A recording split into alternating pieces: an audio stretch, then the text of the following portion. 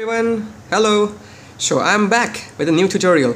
In this tutorial I'll be telling you about how to simply program AT89S52, that is 8051 microcontroller using an Arduino board.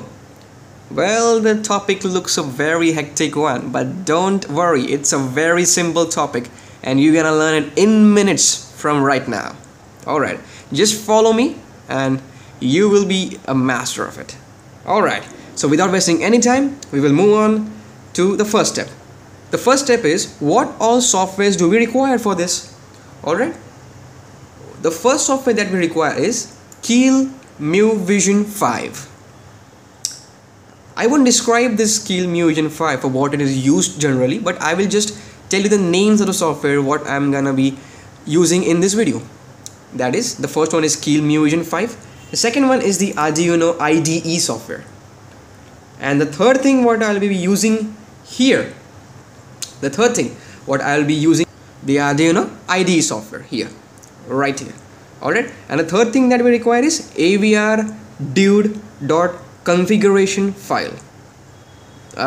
Seems very tough for you? Don't worry, I will give the link for each of these softwares in the description below, so that you can easily download these softwares, that is the Keil mVision and that is the Arduino IDE software. And if you have any doubt, you can just comment in the comment section below. Alright, so without wasting any time, we will move on to the next step. The next step is opening this Keil mVision. Alright, so before opening this Keil mVision, create a new folder on this desktop and name this new folder as 8051. That's correct. Create a new folder and rename it as 8051. Alright, so now we are set to go for the first step. We have opened the Keil mVision 5 software.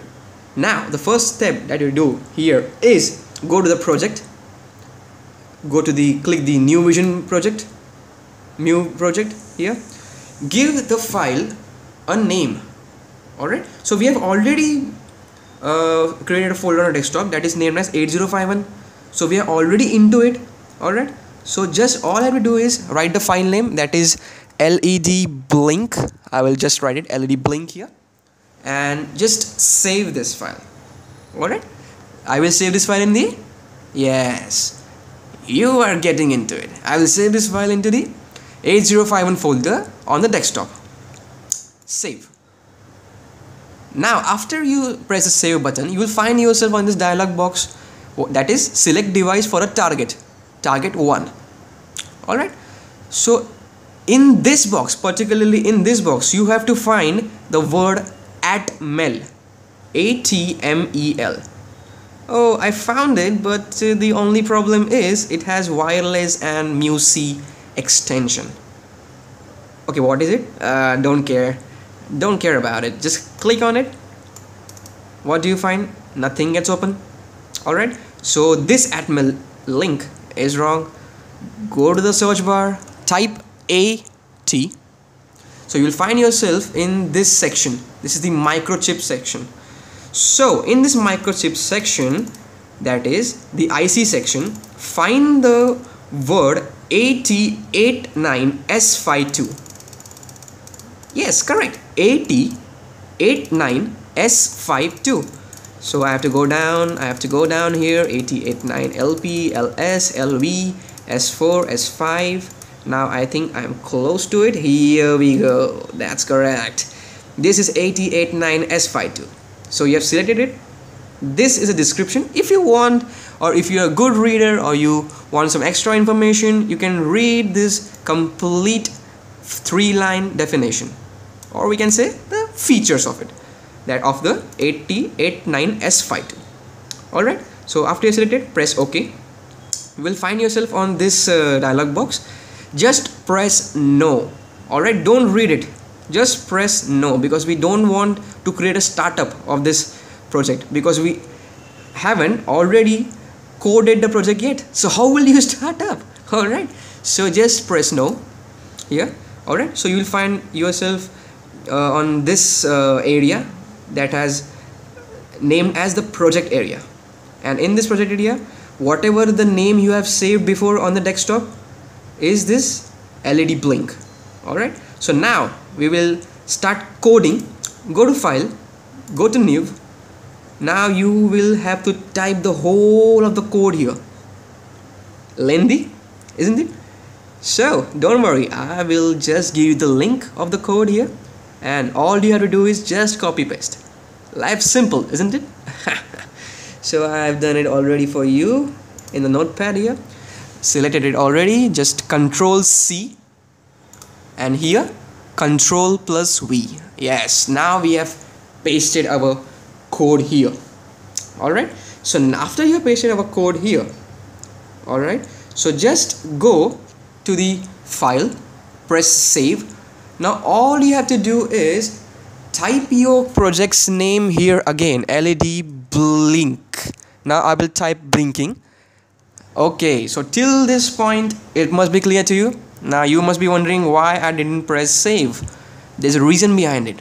You don't have to store the file name as LED blinking only, because here it is already been created here.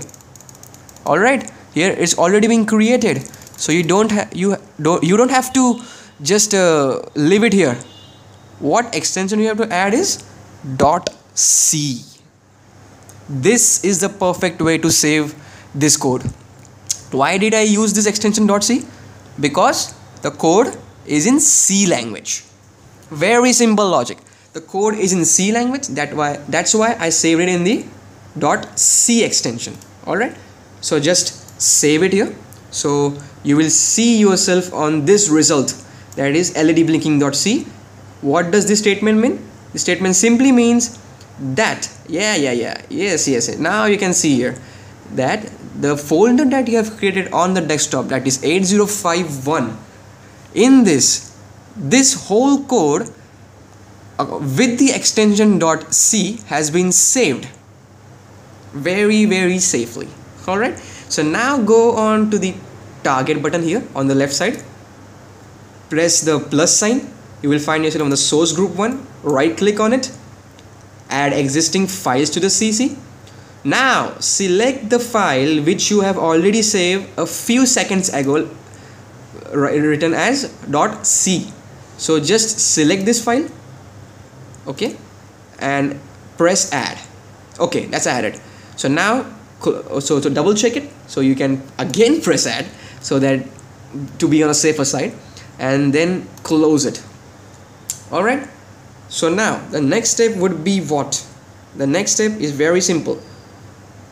What we are gonna do in the next step is, right now, press Alt plus F7. You must be thinking, how did this dialog box appear? We don't want the dialog box, isn't it? So cancel it. Again press Alt and F7. Now that's what we wanted. Go into the output section. Enable this command create hex file, so that your hex file will be created now. And just press OK. Don't look anywhere else. If you are very much if you have much of the curiosity in you, you can have a look on all these buttons here. Okay, just press OK. Okay, so now you have to compile this code to check if there is an error or not. Press F7. What do you have to press? F7. Here we go. I have pressed F7 here. Is the building the target, and it's created a hex file. Alright, now the building time has been 0.0003 seconds, that is 3 milliseconds. Alright, that's good. So what do we have to do next? Okay, so we have done this. So this is the end of part 1. So in the part 2, I'll be telling you how to dump the hex file into the 8051 by using the Arduino software. So stay tuned for my next part.